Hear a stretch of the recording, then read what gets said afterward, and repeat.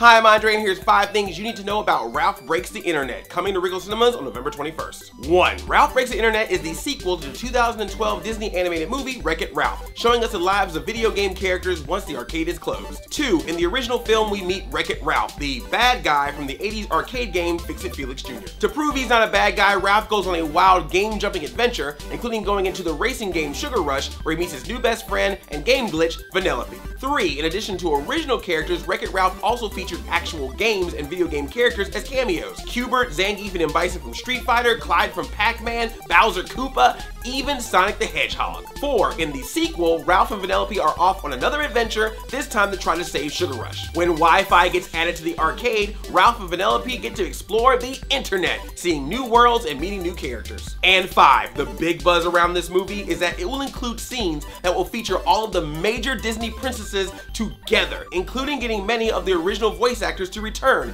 How's that for happy ever after? Ralph Breaks the Internet comes to Regal Cinemas this Thanksgiving. Let me know if you're gonna go see Wreck-It Ralph 2, and who is your favorite Disney princess? She is a princess!